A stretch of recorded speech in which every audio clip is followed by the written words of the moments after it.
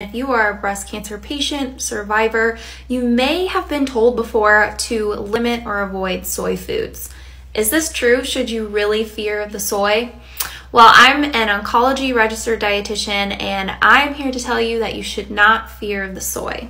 Soy foods were originally thought to potentially increase human estrogen levels within the body because soy plants actually contain something called phytoestrogens, which literally means plant estrogens. So one would think if you're consuming a food that has plant estrogens, could this have an impact on my human estrogen levels within the body, which could impact estrogen sensitive cancers such as breast cancer?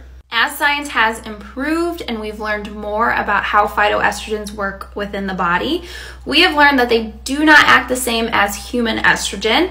And in fact, it's actually quite protective, specifically in regards to breast cancer risk.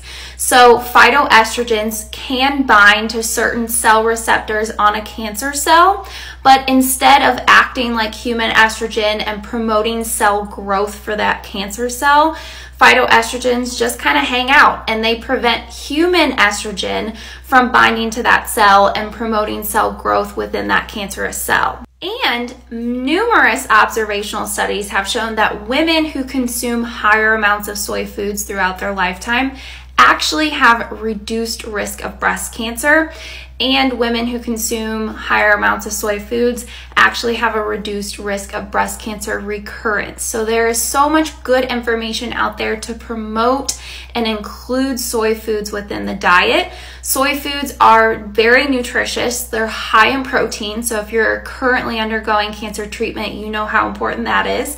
But they're also high in fiber and different vitamins, minerals, and phytochemicals that are important for not just cancer risk and prevention, but overall human health.